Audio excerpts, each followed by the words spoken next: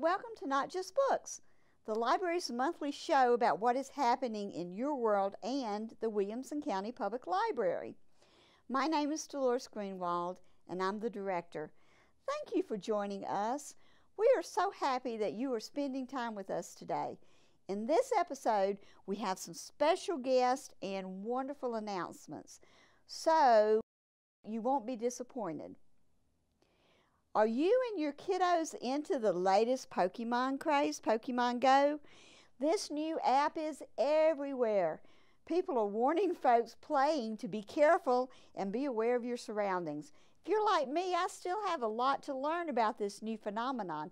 So I asked Children's Librarian Extraordinaire, Katy Searcy, to help me and you to understand all about chasing Pokemon monsters.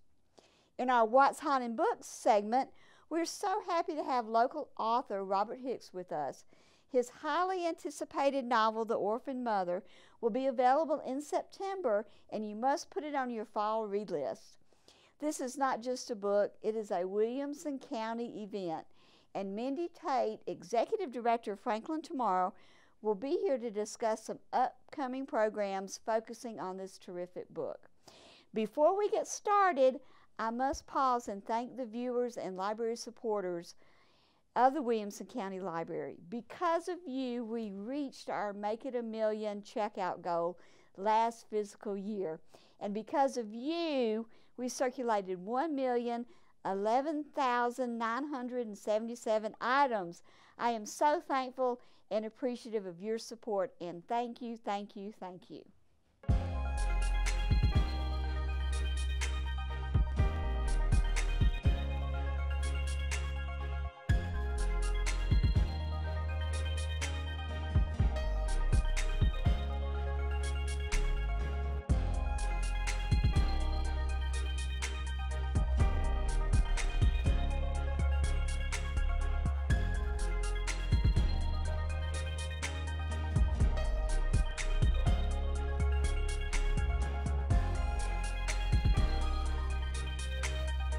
Welcome back.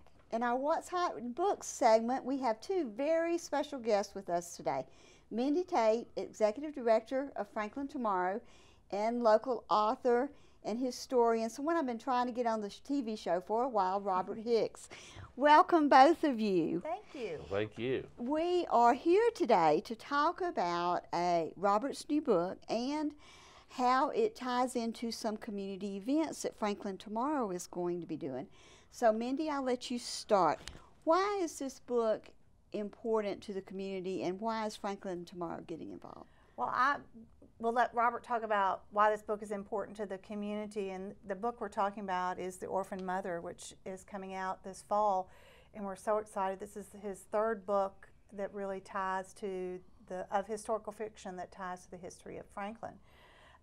Several years ago, Franklin Tomorrow worked with the City of Franklin and the library and a number of other organizations to conduct a community read. And we read a book from the list for the community read, and it was Dashiell Hammett's The Maltese Falcon. And it kind of made me wonder when we did that, why weren't we reading something that was written by one of the many talented authors that live here? Mm-hmm. And so the opportunity to partner with Robert and with Williamson County Public Library and others this fall and into 2017 to conduct a kind of loosely organized but organized community read and series of discussions on the topic of the book is a great opportunity for Franklin Tomorrow to accomplish our mission, which is to engage the community, foster collaboration, and then advocate for a shared vision for the future of Franklin. So Robert's got a busy release schedule, and he can talk a little bit about that too, for the book, which comes out in September. But he'll be our speaker on October 10th at our monthly lecture series called Frank Talks. And we're working out the details on that, but people can mark their calendars for October 10th and watch our website, franklintomorrow.org, to find out more about that particular event, and then the upcoming events we'll be doing with the library and other organizations. This will spark a lot of conversation, I think, in the community, which is very exciting. So, Robert, thank you for joining us today. I'm honored to be here, and I had no idea anyone had ever wanted me on this show. But now that I know, I guess I'll be here every week. Well, tell us about The Orphan Mother, a novel? Well, you know, my first book, my first novel was a book called The Widow of the South, and in that book, there was a story of this family and of a community caught up in the middle of the Battle of Franklin and the aftermath. At the end of that book, in my author's notes, I said that I found the most interesting person, the most complete person in the story was an enslaved woman named Mariah Reddick. And so even though I went with my second book to New Orleans, it dealt again with the effects of the Battle of Franklin on people's lives. And as I wanted to come back to Franklin and I started thinking about what I wanted to talk about, then I thought, you know what, I'd like to somehow step into Reconstruction and what Franklin was like afterwards. Because, I mean, while the battle only lasted 5 hours, in reality, Reconstruction went on for years.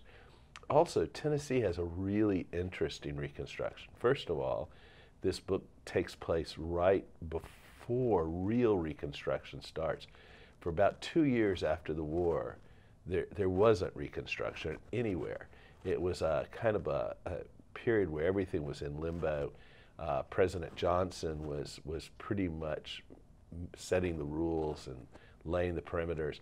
And so the military is just coming in now to take over. And so that's the story. I felt that we really don't know the story. I mean, we all have these kind of simplistic ideas of, you know, the Civil War ends and then there's like this terrible Reconstruction, and then we finally get our areas back to self-determination. But in reality, it's really much more complicated. So that's what this story is. It begins with a murder. It begins with the murder of this woman's son, and the book will be her trying to find an answer, far more than let's say wanting revenge. In fact, I think it'll be clear after a while that she does not seek revenge. She simply wants several things. She wants to believe his life mattered. She wants to know why he died. And she wants something else that most of us want. She wants to be heard. Mm-hmm. And, you know, so that's really the story of how she tries to find resolution in all these things. So, Robert, tell us when the book is going to be available and how we're going to be able to receive copies, some of the book launchings that's going on here. Okay, so for Franklin, the book comes out on September 13th, but for Franklin, one of the launches, which we've already set up, is going to be on September 15th, which is Thursday night in September, and it will be at the Franklin Theater, and it will be a benefit for student scholarships at New Hope Academy here in Franklin. Part of the story of the book is her trying to help children be educated, and so we kind of thought it would be a great connection to make for it. That will be $130, and with that you'll get a copy of the book, and I think that's going to be an exciting time. Other than that, you can pre-order it now, either at obviously our local bookstore here, Landmark Books, or you can pre-order it online at Amazon and BarnesandNoble.com, or at a bookstore near you. Hopefully people will go ahead and pre-order copies of the book, because I think this is going to turn out to be kind of an exciting thing. I think so too. And we will have copies of the book available on October 10th when Robert is part of our Frank Talks lectures. We work out the final details, but we'll be working with Landmark booksellers to get those books there. You know, this, as I mentioned, is the third in his series, in a series of historic fiction, all of which had really, particularly Widow of the South, have had a dramatic impact on Franklin. And I think this book has the potential to really create conversation in our community at a time when that's something that needs to occur. Robert has got some very relevant themes to us today that's in the book. Hopefully. And I think that is that's one of the things that I liked about it as I read it, is that how prevalent some of these issues are to us today, you know, as much as it was to them during the time the book was set. I have always wanted to ask an author this question. When you, and I think it's different answers to this, but when you are developing a story, do you see it from beginning to end, or do you see it as it develops? How does it come to you? For me, now you have to remember, I was in the music business. I have never taken a creative writing course. Now I teach them. So it's you know, earn while you learn has been my motto. So the truth is, I followed basically Miss Alberta Johnson's 6th grade class on composition, and I made an outline, and so I did build the whole story for The Wit of the South. I continue to do that. Now this is what happens. I'd be very dishonest if I left you there. Along the writing process, I diverge, just like I do anytime when I'm talking to anyone.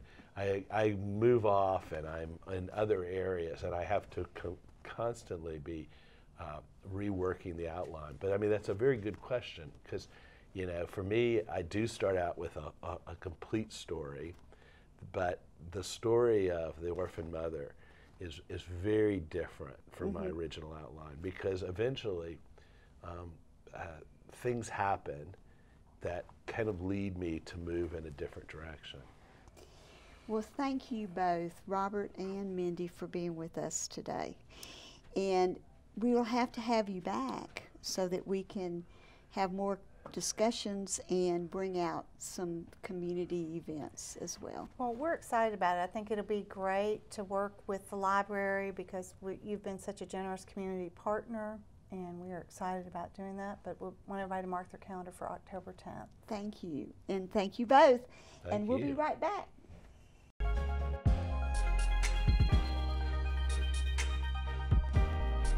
Did you know the library offers one-on-one computer sessions? Sessions may be scheduled by appointment with a member of the reference staff. Callers stop by the reference desk to schedule a 30-minute session. Computer assistance is customized to answer a specific question. You can call the reference department at 615-595-1243 for more information or to schedule a session. Welcome back. In our Save the Date segment, we have Children's Librarian Extraordinaire Katy Searcy here today.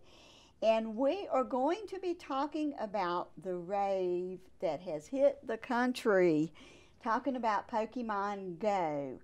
And why is it relevant to the library? Well, lots of different reasons. But we're going to talk about that with Katy. Hi, Katy. Hi. How are you doing? I'm good. How are you? We are good today. Now, tell me about Pokemon. Well, it's a game that's basically was basically created to get players out and moving and out and exploring their neighborhoods and their cities. See, I thought Pokemon was like a long time ago and it was gone, and now you hear it all the time. Oh no. It's been around for about 20 years. This is like a 2.0 Pokemon. Oh yes. Oh yes. But go ahead. Well, I kind of like to compare the game to almost a digital geocaching, but you're not actually finding a physical object. You're finding a virtual Pokemon. But yeah, that's basically about what it is. And you go and you track Pokemon using this app on your phone, using your smartphone. And you download the app, whether you have an iPhone or an Android, and then you install the app, and then what happens? Well, mine almost crashed when I downloaded mine. Yeah.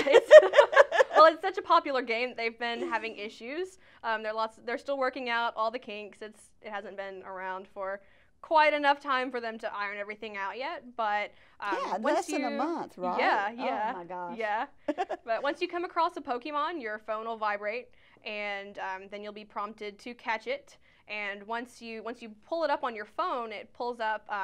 It uses your camera to use augmented reality, and so it looks like the Pokemon is actually there in the room with you. It's super neat. It kind of catches you off guard at first. But does the Pokemon appear at a distance, and then you have to go to the Pokemon? How does that work? How does the geo part work? Well, it runs off your phone's GPS, and so it depends on like where you go. There are certain Pokemon that spawn in certain areas, and so you have to go and track them down. Now, right now, the tracking is kind of buggy, so it's not working as well as it should right now. But usually there are Pokemon that show up in this little nearby box on your screen, and you go and you can figure out which direction you have to go, and because you have to get a certain amount of distance to it before you can catch it, right? Yeah. Oh my gosh. Yeah. It's a great way to get people out and moving. Out and moving. Now, I've experimented with it just a little bit, and it will bring up other locations. Like when I was in the library working with it, it took me to a historical sign somewhere else. So what does that mean exactly, that then if I go there, there'll be a Pokemon there too? Or how does that work? Well, not necessarily. The little geographical locations that you're talking about are called Pokestops. Okay. And so that's where you go and you can get supplies like Pokeballs, you can get eggs that hatch Pokemon. After you've walked a certain distance, you can get things like Revive and like potions that you use after battling. Just little things like that. It's where you get supplies. But you have to be right up on those to get the supplies, and you just swipe across the little image, and you'll get your supplies. So we have levels. There's levels to it. Yes. So the more supplies you get, the more levels that you go up. Is that how it works, or not really? Okay. You get the more Pokemon you catch, the more experience points you get, and then you also get experience points through going to the stops and through battling other players at gyms, and then you can level up. Now you can't go to a gym once you reach level 5, and because you'll get killed. Yeah, you will, and you'll still probably get killed once you get to level 5. I'm not nearly ready for battling yet, and I'm at level 14, so. But the library is a Pokestop. Yes. And we have talked about becoming a gym. But libraries I look at it this way, we're kind of helping parents assist in getting their kids up and moving. Oh, yeah. And so parents should like this game as well, don't you think? Oh, absolutely. And especially at the library, we're in a really great location. We're in such a historic part of town with all the battlefields and the Carter House and everything right down the street, that you can easily park at the library and then just go walk around and go to all the stops. And there's a gym down the street, even though we're not a gym, but now, there's one down the street. Where's the gym at? It's at the Carter House. Oh, the Carter House is a gym. Okay. I wonder who there has a gym. Set it up for a gym. That's funny. But so it's really catching on. Kids will be, you think they'll ban it from schools? Will kids be able to do this at school? I can see them confiscating all these telephones from mobile phones from kids. But are libraries having programs around this? Oh, yes. There have been lots of different, I've seen where libraries are doing everything from displays to Pokewalks throughout town, and they would kind of go through and with kids and their families. Like that idea. Yeah. And they go through and they would talk about safety things, but also talk about Pokemon Go, and it sounds really neat. So that's interesting. Yeah. Stay tuned. We may be doing that too. So it is a great way to engage your family. And is there any kind of apps that's maybe a GPS app that's like this? Seems to be very unique. Well, there's another game that's similar to it from the same company called Ingress. That's where actually a lot of the locations in Pokemon Go came from. So if you're interested in Pokemon Go, but maybe not the glitches, the crazy part, yeah, that might be a good alternative. I haven't played it, but it seems pretty similar. So this is kind of a forerunner to it. Yeah. So is there any talk about what they're going to do now? Any phase to that Nintendo, or who is it that does this? Niantic. Niantic. So it would be, I guess they'll be doing more stuff like this, I would think. I hope so. I know that they're planning on launching for like future other generations of Pokemon in the future, so that it's not just a certain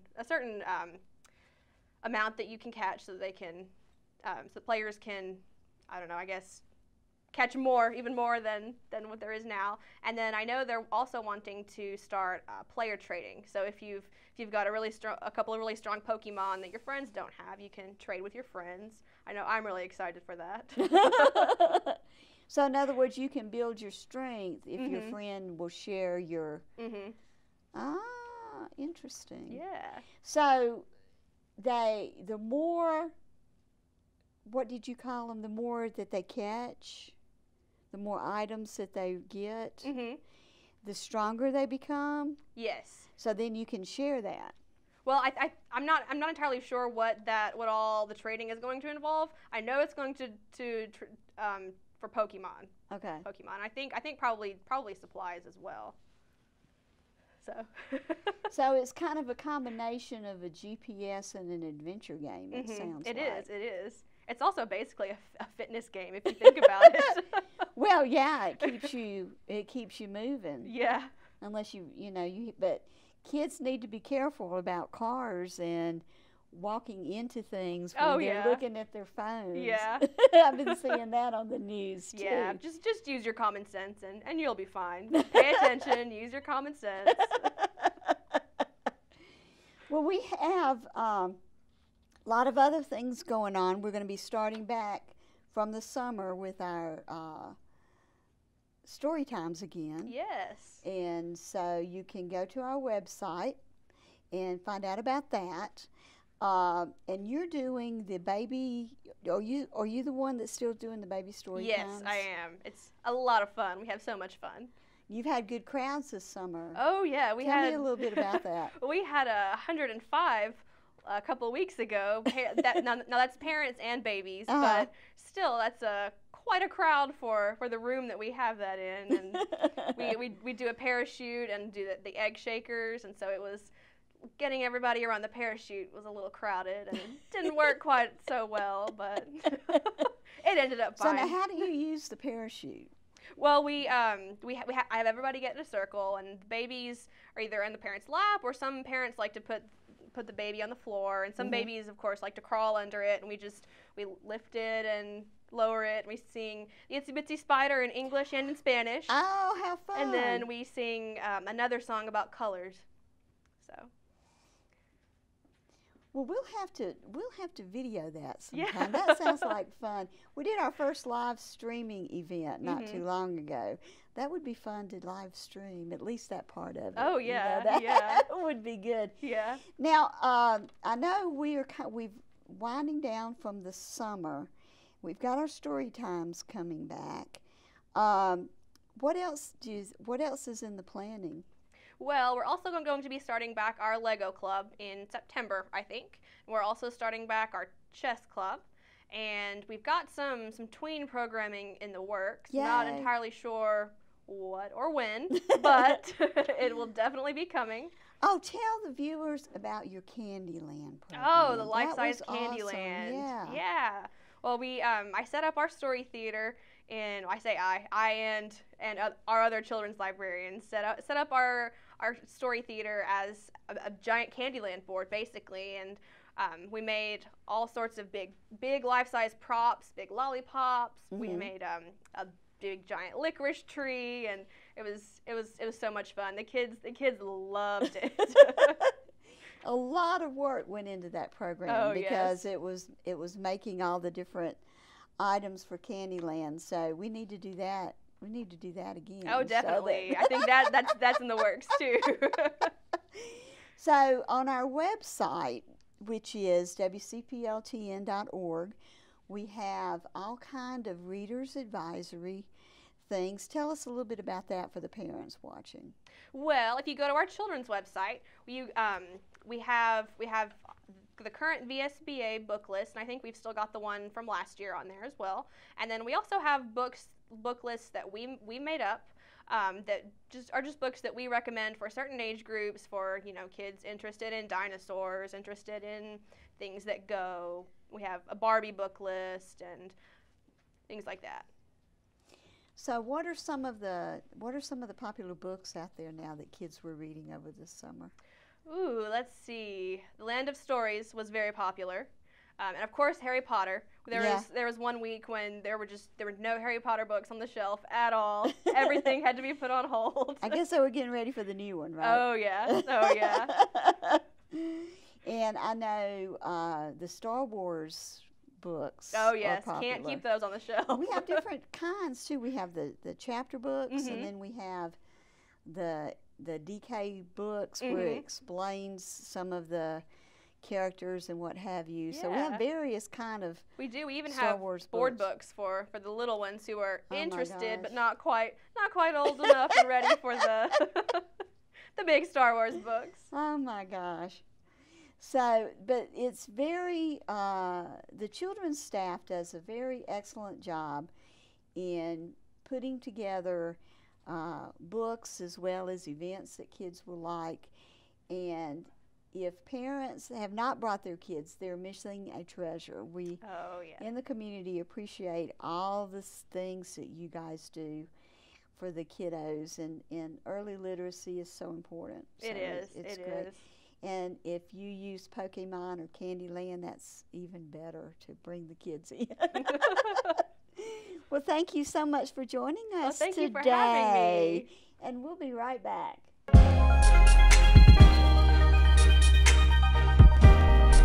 Thank you so much for joining us today.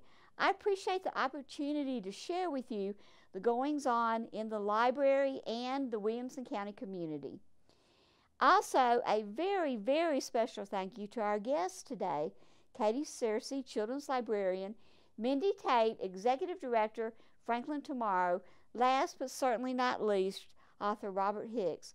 Please remember, you can give us your comments by sending an email to notjustbooks@williamson-tn.org or leave comments and suggestions on our website at wcpltn.org. You can also let us know what you think about our new website. Also, read our blog and tell us what you think. Your amazing library staff writes some terrific articles, so don't miss it. You can always leave comments on our Facebook page at WCPLTN or Twitter at WCPLTN. We do want to hear from you about your Williamson County Library. Take a second and let us know how we're doing. Until next time, explore your world and read.